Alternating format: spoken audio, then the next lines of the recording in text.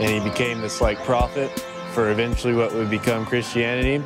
And then at the age of 32, he died at the cross, and it's like 3 days later he was resurrected. I don't really have an opinion on Jesus. I believe that religion was just created to control the masses, really. Jesus is our Lord and Savior that died on the cross for us, for our sins.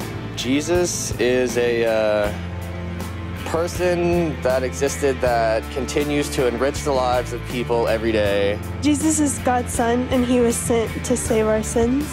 I think he is a pretty cool guy. He had a peaceful philosophy. I think he's misinterpreted by a lot of people.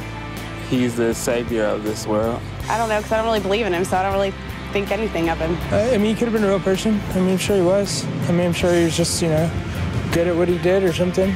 I feel that Jesus is a modern-day scapegoat. Jesus is God, I think. Yeah, I just learned that. Jesus was a man, from what I figure. Who is Jesus? He was a dude. Lived back in the day. Pretty awesome. He had a beard. He was just kind of a guy with a really unique, positive message that kind of gave a lot of people a lot of hope. He probably existed, but I don't believe that he was the Son of God or whatever.